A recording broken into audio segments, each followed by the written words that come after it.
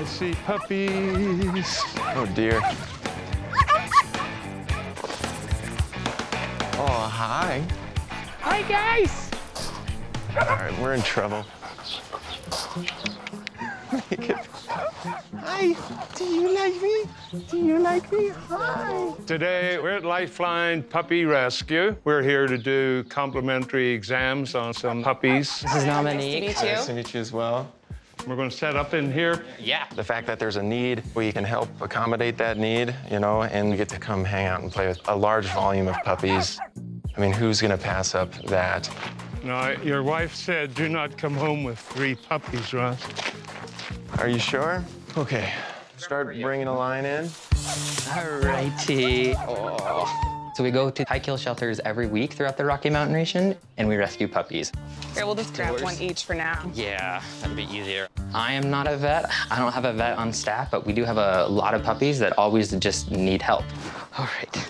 So I have these little guys as 7-week-old pit bull mixes. Oh, my I'll goodness. do this first one. My veterinary professors back in Scotland were really eager to try and get me to be a large animal vet. I'm a big guy, big long arms, and they were just shocked. They're like, you're going to Smallies? What a waste of your big long arms. Let's get a weight on this little guy. He's like, I've never been on a scale before.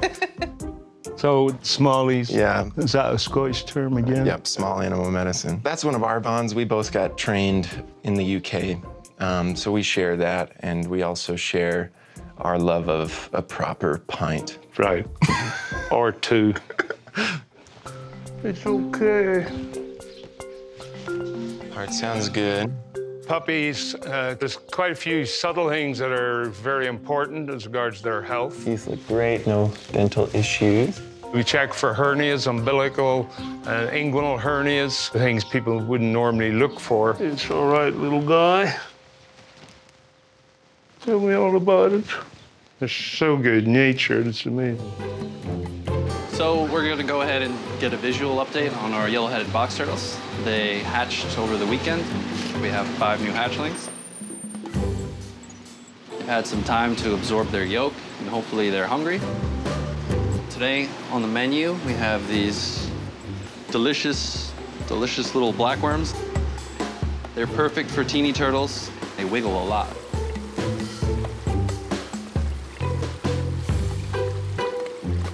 The best part about coming to work every day is coming in first thing in the morning and seeing a little baby staring back at you. So part of the daily process is just to make sure they're growing nicely, their shells look normal, and they're acting normal. There's one just hanging out in the water right there. Come here, little guy.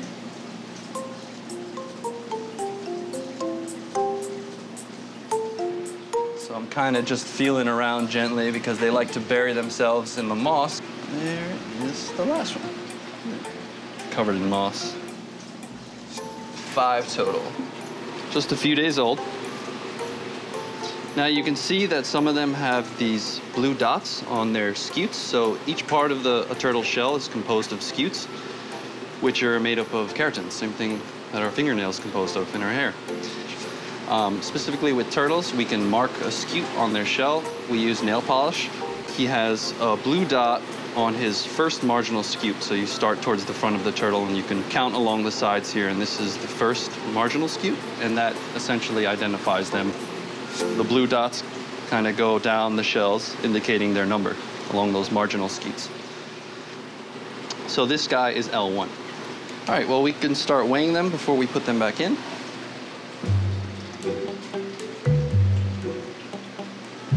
$11.26. I take regular weights on these animals to ensure that they are eating and ensure that they are growing. And a positive growth rate, of course, means a healthy, happy turtle. In a couple weeks, they'll go on exhibit. These turtles are ambassadors for their species.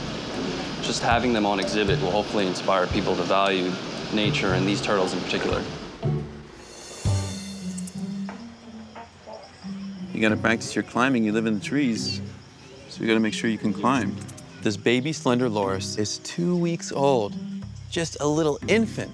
And this is the cutest little primate little face in the world.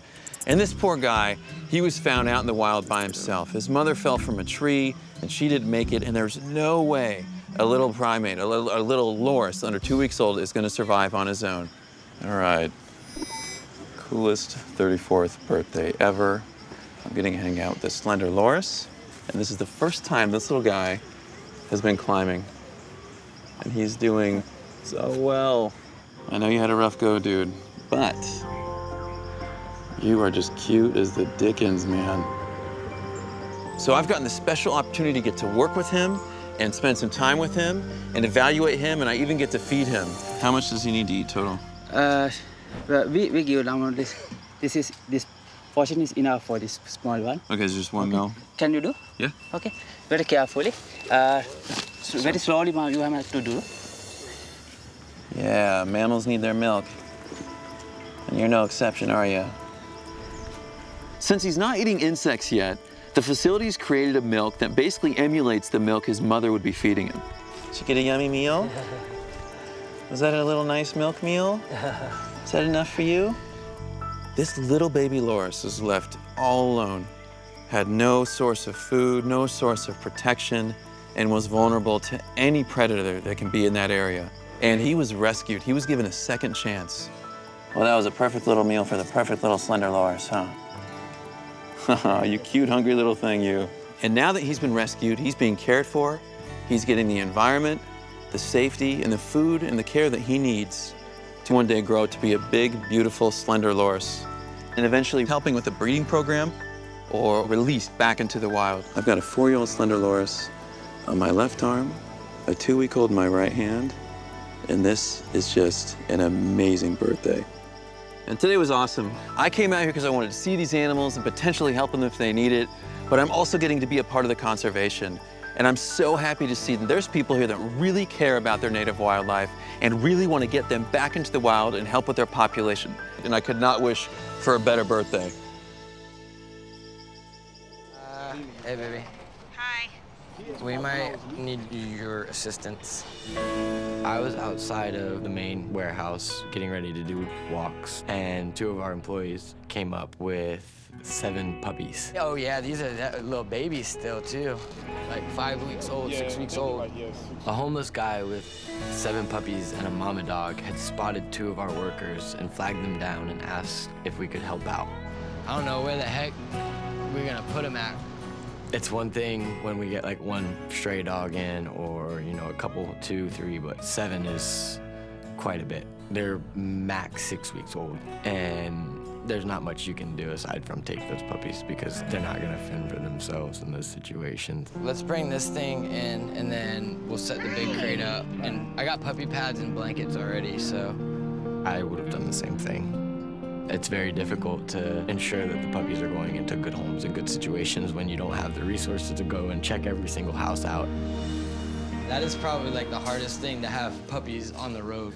It's hard. I had a few friends that traveled like that, and it was like, It's hard enough in your own house. usually what they'd do is they'd stop whatever town they were in, and they would wait, you know, 2 months. And then they'd get rid of the puppies, and then they'd move, you know. That's what I think. Yeah, it's like impossible to move with puppies like that.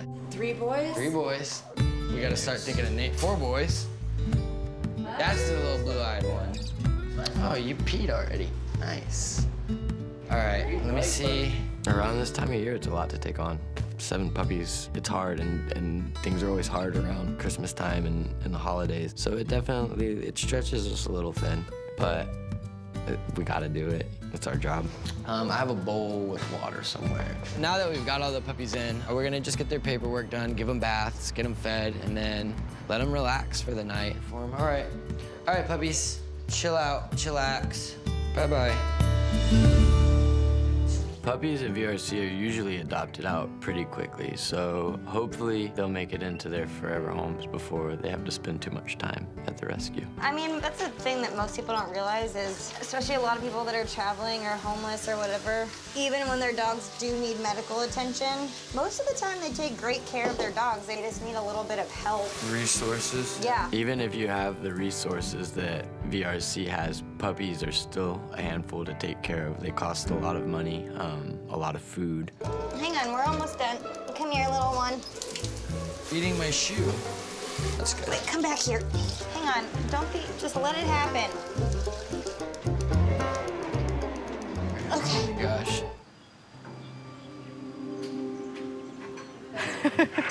So Lawrence was born at Taronga Western Plains Zoo out in Dubbo. He was actually abandoned by his mum at 6 days of age. So the keepers had to step in and hand rear him. They contacted us because we are a hands-on facility. That way we could continue his hand rearing and keep that human interaction going. Hey, that's what it is? Good boy. Males form little coalitions. So if you've got a group of males in a litter, they might stay together, hunt together, or a singular male might come across another male of similar age, they'll stay together and hunt together. There it is. The fact that Lawrence, he was a single cub and he's never been with litter mates, he doesn't really have that cheetah-to-cheetah contact. Lawrence has been on his own for over a year and a half now, and it'd be really nice for him to have a little friend. You want to hop off the line so I can move it? Lawrence is kind of like a teenage boy. He's a little bit too cool for school. He's growing up, feeling his hormones, acting out, doing all the normal things a male cheetah would do. No, don't be naughty. However, we have a plan. We're getting a new cheetah cub from South Africa, and they can be buddies, and then we'll see how it goes from there. You've been a bit lazy today.